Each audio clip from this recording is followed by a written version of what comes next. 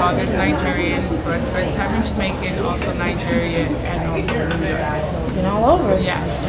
Tell me how you got started.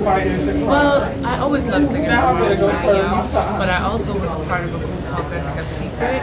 And when that didn't work out too well, when the young ladies got pregnant, whatever, and our label didn't really, they kind of dropped us, then I decided to go solo. So I went back to Jamaica and I did a record called Missing You with Junior Kelly. He's a European artist. And then I went all like overseas and I performed that song, was like number 3 on the chart. So it did pretty well, and therefore I started doing a lot of reggae records, getting concerts, and I met up with Beanie Man. We did like 2 big records. It was like number 1 in different places. I was able to tour the world, and now I'm here in LA. Tonight is really fun. It's a record called Come See Barbee. It's featuring Trina, and the reason I wanted Trina is because I think Trina is just really cool. She's a very humble sister. She's been in the game for like 11 years. You know, she's like, she always taught us to love yourself as women, so I thought it would be dope to do a record with her.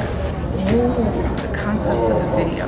Now this is Barbee's car wash. This is my car wash. Isn't that cool? So now I have different flavors in here. I have all different types of women, because women are all beautiful, right? And you can come to Barbee's car wash. Now I'm the boss of my car wash, and my homegirl, Trina, is coming by too. We have some sexy eye candy for the ladies also. That's all I'll tell you.